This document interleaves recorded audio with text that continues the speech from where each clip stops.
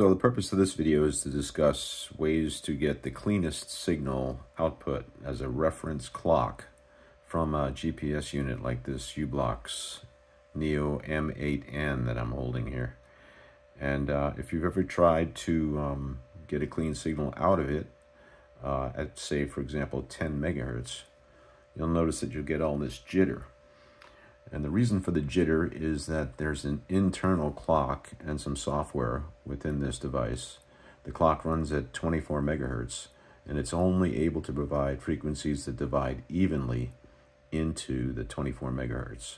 So frequencies like 1 megahertz, 2, 4, even 3, 6, 8, 12, and 24 megahertz will all give you a nice, clean, jitter-free frequency.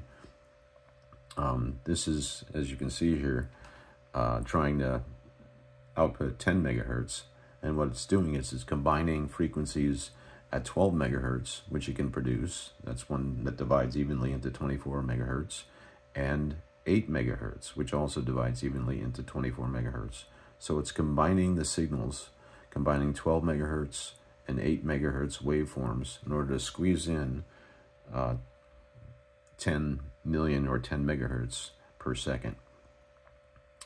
10 million signals per second. That's why you've got the jitter, because it's not able to produce waveforms that have a wavelength that are not exact multiples of the 24 megahertz wavelengths. So if I were to switch this, I'm using the uCenter software over here, which you're probably familiar with if you tried to do this. And this is the software you use to try to set up the different frequencies. And in this box up here,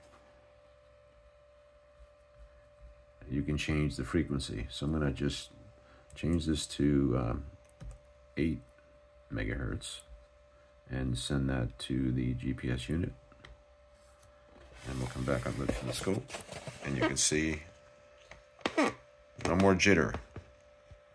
You've got a nice steady 8 megahertz.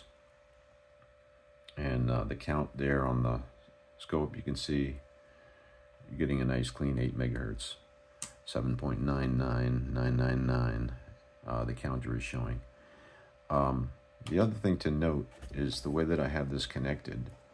I'm taking the output and I'm sending it through a DC block and then through 50 ohms. Let's see, the 50 ohm terminator.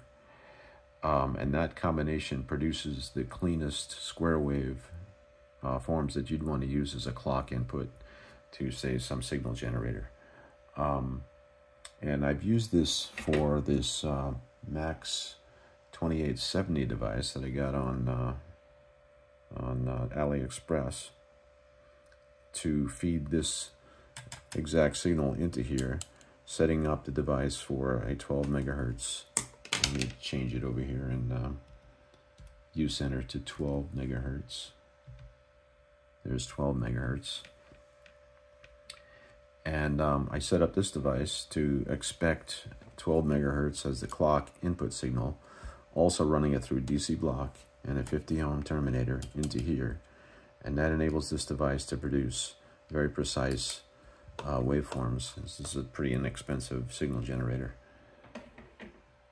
So the key is to choose a signal or a frequency that divides evenly into the 24 megahertz and go through a DC block, which is traditionally used to keep the input side of the reference inputs on signal generators safe from DC offset voltages, and through 50 ohms. If I were to remove this 50 ohm terminator, let's just take a look at that real quick.